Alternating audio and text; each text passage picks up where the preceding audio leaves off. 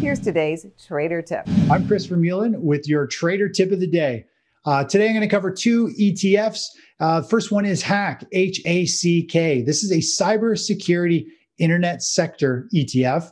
It's been on fire the last several months. And recently it's had a bit of a pause and a pullback on light volume, which is a very good sign from a technical analysis point of view.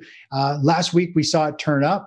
Price started to rally and we saw big volume start to move into this group of stocks again. That is a sign that it looks like it's starting its next rally, its next leg to the upside.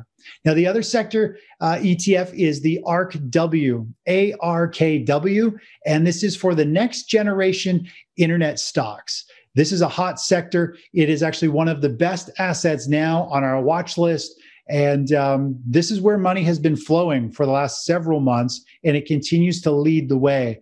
2021, we really kicked things off with a bang. First week, we closed out positive across the board for equities. And if you look at the Russell 2000, the Dow Jones, and the transportation index, money was definitely flowing into those, very much so from investors looking beyond COVID, expecting a long-term recovery to come. So that is a very good sign that we are in what looks to be a new, renewed bull market.